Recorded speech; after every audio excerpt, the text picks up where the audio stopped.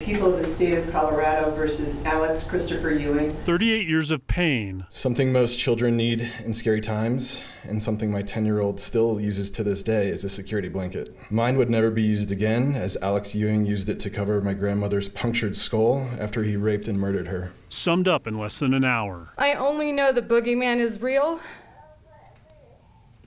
Evil is real. By those seared by Patricia Smith's murder. To this day, I can't go to a hardware store and I can't go down the aisle with hammers. Here to see your killer. After today, we will neither think or speak of that evil monster again. It is over.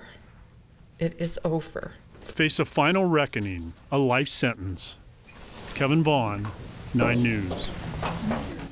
This new life sentence is on top of the back-to-back-to-back life terms he got last summer for murdering a family in Aurora, 6 days after killing Patricia Smith. Ewing did not speak, but his attorney said he maintains his innocence and plans to appeal.